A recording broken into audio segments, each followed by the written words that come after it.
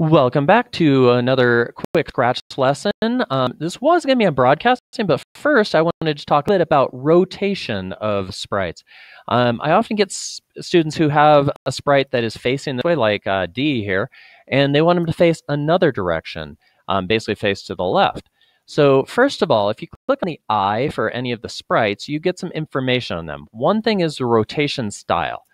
If it's set, it defaults to the all-around rotation, and in this case, when he turns, he's going to turn like a clock going around that way. Point direction 90, get him back. The dot means he will not rotate at all, so it doesn't matter, and you will also notice that the little dial kind of shows which way he's pointing. Whichever way he's pointing, by the way, if you click on move, he will move in that direction, or if you have like move 10 steps. In any case, going to this left-right, this is the left-right rotation, which basically means after he goes past 90 degrees, he'll face that direction. So you can see how he can go back and forth there. So we have it here, but you can also do it in the coding.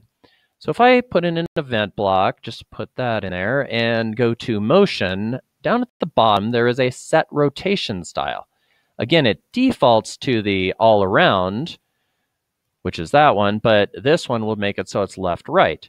Then all you really need to do is put in a turn, and the turn would need to be greater than 90 degrees either way. It makes sense to me to just use 180, so he's facing completely the other direction. And if I run this, he will flip that direction.